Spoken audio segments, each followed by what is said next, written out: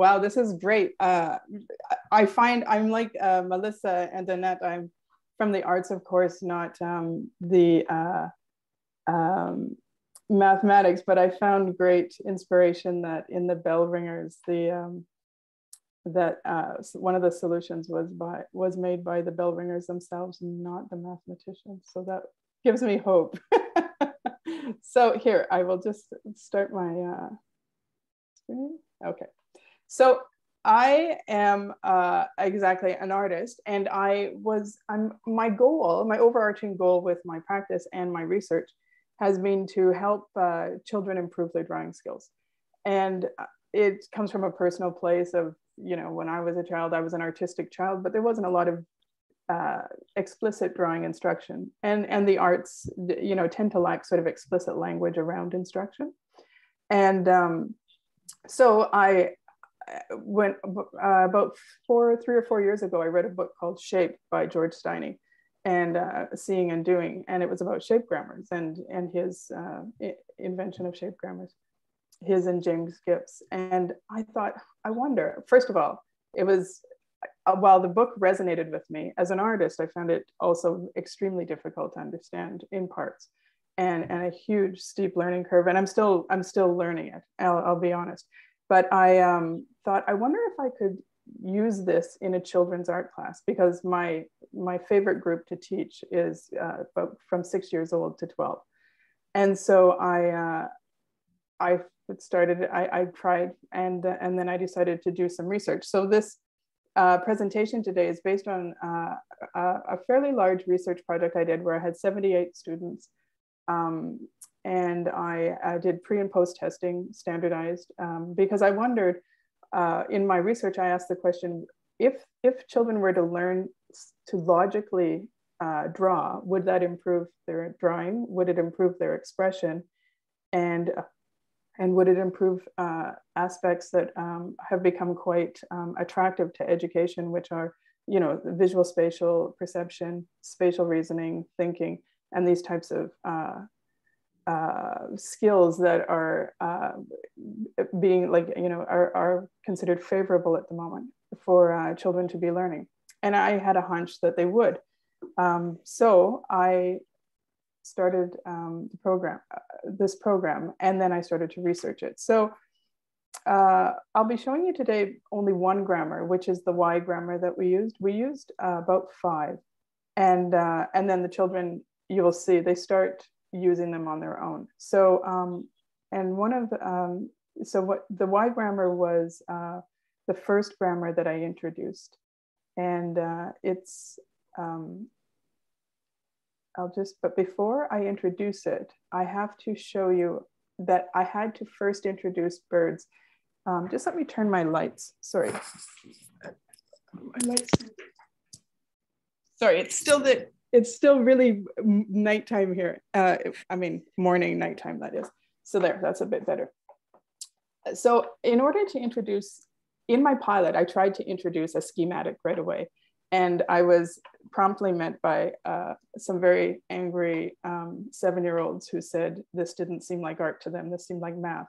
So I promptly stopped that, and we went back to drawing. And so I realized, nobody can learn anything until they feel a need to learn it, right? So I thought, okay, so how are we going to learn this?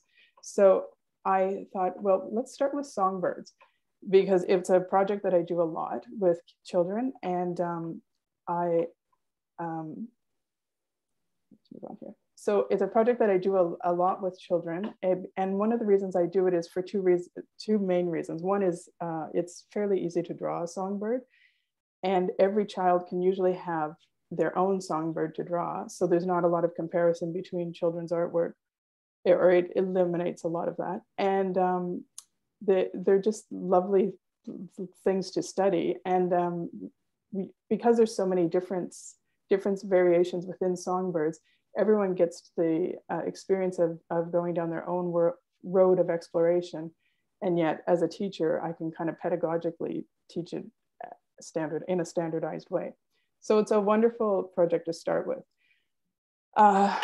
So I asked everyone to choose one of the color handouts. So this is how I start with a schematic now. so I start with the songbirds. There's a pile of songbirds. Everybody chooses one. And I ask them, I tell them we're going to draw it. And we're going to draw it multiple times. And we're going to start with charcoal on big pieces of newsprint. And I ask them to draw the bird. I give them 3 quick rules. I say, I want you to draw your bird. I want you to look at your bird. I want you to draw your bird. And I want you to work fast. And then the 4th rule I ask, I say, I want you to try to consider structure. So I want you to try to draw with shapes. And we do a quick, especially depending on the age, we talk about simple shapes like circles, squares, triangles, nothing more advanced than that. And I usually end up with something kind of like this on the first go of it. And so here we see on the left, this was a child that chose, oops, here we go. We see on the left that this is a child that chose a blue jay to draw. So this was the child that chose the drawing from before. And this was their first attempt at drawing it. Now, it doesn't exactly look like the bird from before. However, there's a lot of good in this. There's a lot of potential. What I see is that the child is obviously frustrated. It was done very quickly, so that's fine. But they have used basic shapes, but they haven't transformed them in any way, and they haven't done it logically. So things are out of whack in the drawing, and that's okay, because when we go on to the next. But the one thing I want to point out is the frustration in the drawing. The child has scratched out the face because they're not happy with it. And this is what happens a lot in drawing classes. And it's what promotes the notion that I can't draw, and also feeds the belief that drawing is a gifted, innate activity, that people either have the gift to be able to draw, or they don't. And so my reason for for light is to try to dispel that. So now we're going to go on to, this is the final drawing of the blue jay, done by the same child about 1 hour later. Now, why did that? It seems unbelievable, the change, right? But the change isn't actually unbelievable when you start working methodically and giving children the ability to use their logic to draw. So what we did here, and what we can see in this detail is in the finished drawing, is a complete turnaround. It's almost unbelievable, but at the same time, the more I do this, the more I realize it's not unbelievable at all. But it is like the lights have been turned on, and because the bird has also become alive. And part of the reason is because they've started to use shapes in an embedded, recursive way. And I think, anyways, that's my theory of why. But as we worked through, like, this wasn't the second drawing, this would have been probably the 4th drawing. So we do very quick sketches, warm-ups, and these warm-ups are, after the first drawing, we would do some warm-ups quick as a class, because everybody's drawing kind of looked like the first child's first drawing, for the most part. I'm going to show you a child that's considered the artist in the class in a second. And so that, by doing that, I started to show them quickly how shapes can be used in a way that can actually delineate your form better. And so then I realized too, why I started doing the birds first before I go straight into a schematic is because the whole point of the logical expression is to compose it, but also decompose it. So from an artistic perspective, we delve a lot in the decomposition of structure, rather than, even though we do compose it, of course, when we draw our pictures or paint our paintings, artists only really talk to each other at the critique stage, which is the decomposition stage. So we don't really get involved at this point, but I want to try to change that a little bit, because I think that we're losing some of the skills that are vital for not only the ability to draw, but for other things that seem to be lagging in our visual spatial perceptions of our children, or how they use these skills. So we looked at the, I just have to minimize our screens here, sorry. There. We looked at the,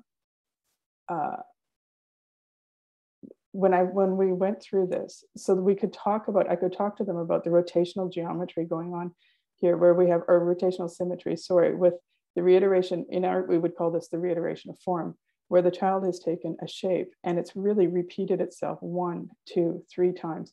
And same here, where you start to see the shape starting to appear again and again, like they're repeating it. And I found that the children could see this, and we could talk about it in terms of this schematic in this kind of logical way, but we could also talk about it a little bit as metaphor, because I said, when this happens, when you start doing this, you're adding movement to your still drawing. So all of a sudden, that's why your bird seems more alive as well, because you are actually, the eye of the viewer looks at this and it keeps the eye moving, and it moves throughout your picture. And so then you start to learn how to use these techniques to forward your drawing. Now, just as a slight backwards, this child was in this class that I was in. They were considered the artist of the class, and this child was a very good drawer. But you can see that this was the other type of first drawings that I would get often is, and usually by children who can draw quite well, is contour. They try to draw the entire shape as a contour. And unfortunately, this is a very stressful way for a child to draw often, because it's all or nothing. If you lose your, like as the child here lost in the first drawing, lost the mass a little bit of his picture of his bird, the downy woodpecker, and by doing that, the bird doesn't look quite as full, and while it's a bit stilted here, when he starts working with shapes, it became much more not really alive, but much more full. The volume is there and everything. And again, you can see repeated patterning happening. And part of this is just also looking closer at your object and your subject. Now, here's a child who had no drawing experience, and so but tried to do a contour drawing first, and was extremely stressed by the end of it. But when we talked about it as a class, like everybody could understand the stress, because everybody's been in that situation. I've been in that situation as a child, even as an adult, like where it's like, oh my gosh, why didn't I use the underlying structure? Why did I start this way? But he pulled it off. He pulled it around. And, we just talked about the idea that when you draw with contour, what you're actually drawing is you're trying to draw all the shapes already merged together. So it's an extraordinarily complicated shape.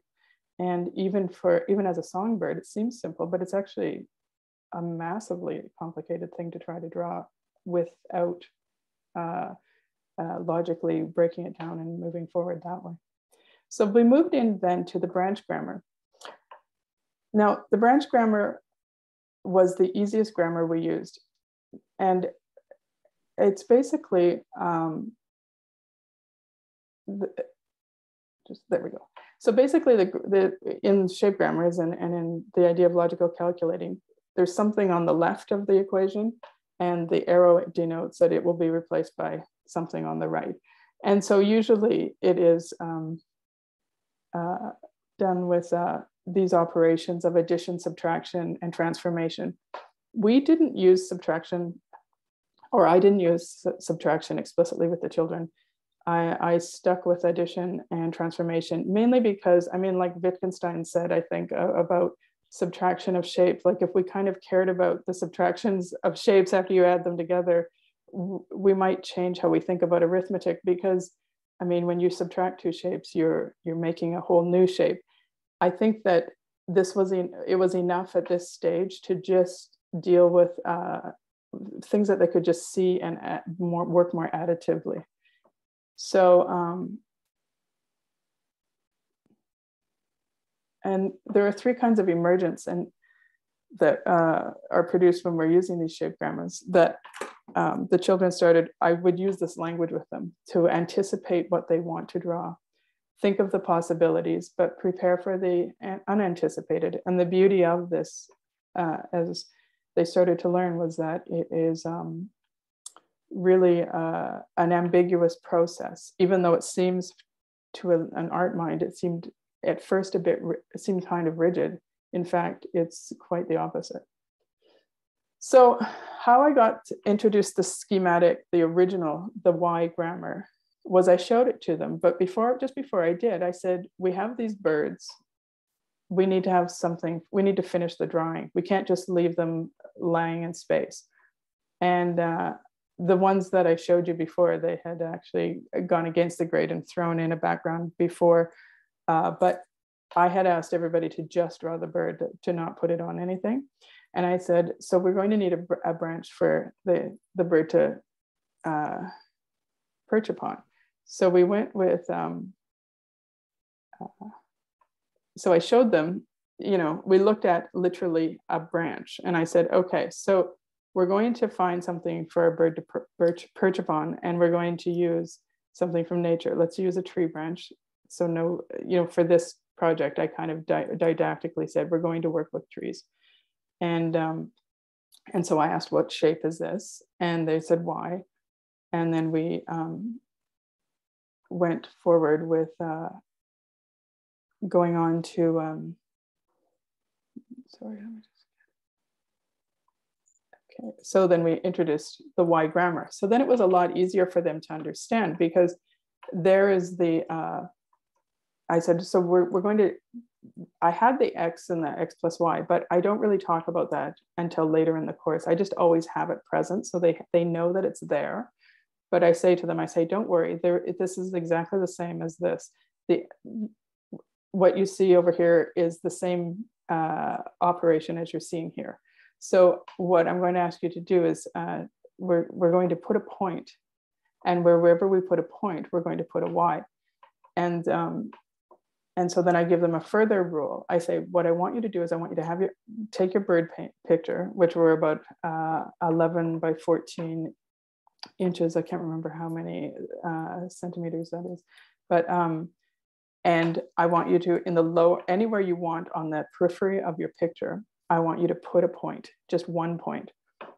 And then I said, and now I want you to follow this rule.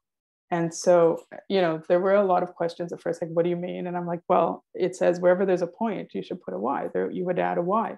So you need to add a Y. And I said, while you're doing it, I said, this is going to be eventually, with the eventuality that this is going to hit your bird somewhere where they can perch upon it. So you have to make sure that you're working towards your bird somehow. Whether it's a circuitous route or straight on, it's up to you. But you have to, eventually, your Y will have to get to where your bird can stand on it. And then, so everybody did it. And there was a lot of questions, how big can I do it? And I'm just like, I don't know. It depends. As long as you're following the rule, you can do whatever you want. And so the rule was, and I'd repeat the rule. And so then they would do it. But then, of course, there's only one iteration of that thing. So everybody stopped. And I said, so now what do? You can't do anything except if you see a point, put a Y. And so we talked about it, and I said, well, how about make a new rule? So then we made the next rule, which is that where you see the diagonal line on the Y, this isn't exactly how I drew it with the kids. With the kids, we actually did a Y with a point on the bottom, a Y with a point on the bottom, and then it will be replaced by the same Y with adding 2 points. And so, oh yeah, there was the needing a branch or something for the birds to perch on. So, and many questions followed, of course, like I was inundated with, how much do I do? How many times do I draw the Y? Do I have to point my Y in the same direction? Can my lines be squiggly? Do they have to touch? Do they need leaves? Do they, is this right? Am I doing it right? What's it supposed to look like? And in every question, I would be able to answer, which was a real relief as a teacher. And I didn't realize this would happen, but when you work with rules, it's an absolute dream for an art teacher, because in every case, you can point back to the process and say, the rule is this. So as long as you're following this, you can do anything else within that parameter or outside that parameter. And so some people did like this person and only did one. Most people didn't do that. And in part, children are hilarious, because really, I mean, this person was very focused on the family, the story already taking place with the baby and the eggs and the worm coming in and the mom and dad, or two dads, two moms, whatever's there. So this was their focus for that day. So that was fine. But it's interesting. They did do the rule though, so that's fine. And but what happened for me as a teacher, which was interesting, is I expected, this was my assumptions coming into this type of a project. I like, you know, like anyone, I had my own set of assumptions, and I just assumed that everyone would put their point near to the bottom and would come straight up, and we would be looking straight on at the birds. And anyone who teaches art, especially drawing and painting, especially with young children, knows that you never teach multiple perspectives at once. But what happened was a multiple perspective, because I gave the ability for them to choose where they put their point. And I just assumed they'd choose where I would choose. And they started to choose all over the map. And so, and what happened then, so that was interesting when they chose the different places to put their point. But after once, we're sort of going through this in 3 stages. So they first drew the bird, then they drew the branches. And then I said, okay, now let's finish the drawing. What is your bird doing? Where is it? Blah, blah, like, you know, and I gave them a very quick horizon line blurb on, like, you know, do you know about the horizon line? Most kids, in fact, did not. But, you know, where the sky would meet the land, where your eye would go to. And so I said, so put in a horizon line wherever you like on the page. And I said, and then finish your drawing and tell your story. So I started to notice that the perspective was switching. It was shifting from all being one, which normally happens in an art class. When you're teaching, you teach one perspective at a time. You teach 1 point, then you teach 2 point, then you teach 3 point, and multiple perspectives, or have you. But the children started, here we have a bluebird on up in a tree, and the viewer is above a little bit, 3/4 above the bird, because underneath the bird is above a sidewalk in a park in the city. And here we have a bird at the top of a tree, and down at the bottom is a park with a bridge, and there's some little guys fishing, and fish are talking to the guy and stuff. But, you know, it's all of a sudden we're way up high looking down. Here is an interesting Loretta? one. Yes.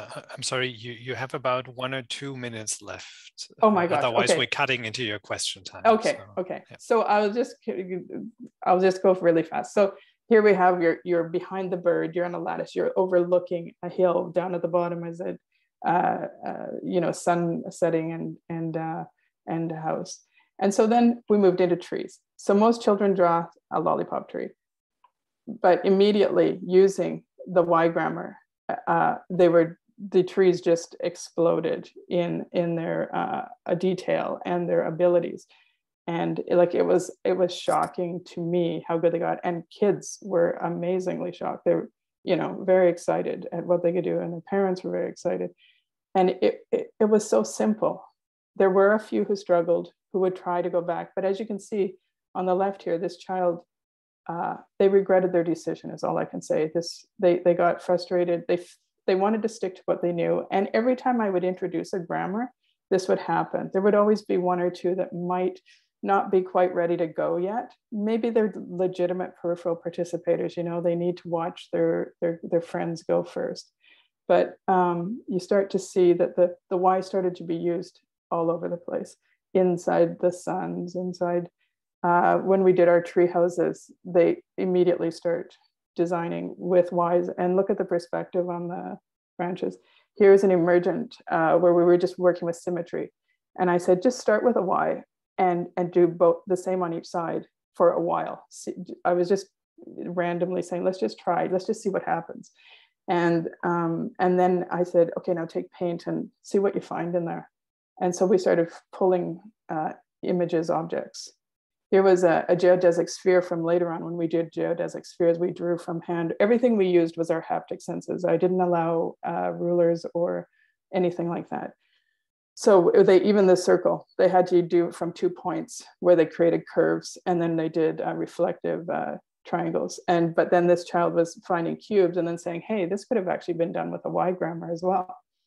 Y's that were done from a point in the middle using only one, and then turned into seeing the three-dimensionality with cubes. The Sierpinski's triangle, which somebody's parent had showed them about on a free drawing day, a kid was doing this, and then you'll see like their log, they put in Y's in the buildings, and they created what they called a bridge city. So it's a city with a highway on either side, and it's like a boulevard, and it's a bridge over water. And then they had geodesic stuff and from some of the other grammars. And I'll just end with this. This is a beautiful part where I think that they took this. So the question might be, could it be imaginative? Absolutely. This child did this first design for a tree that was going to be about a 3-foot by 4-foot painting where we were doing tree houses, and we were going to just do the tree house in the trees. And so this was her initial design. She changes the grammar a bit, like she does have the Y's coming out, but then she's added a new rule of the thing. But what was cool is the metaphor. When she did the real one at the end, she changed it to all these, it's like waving hands. And I thought that was really beautiful, and then used the Y as well in the setting sun and stuff. So I'll just leave it there. These were their sketchbooks showing that their sketchbooks were at home. I never saw them till the end of the term. And so they were doing calculating in their sketchbooks at home alone. Okay. And this is Children's Reflections. I will stop here though. So I will leave it at that.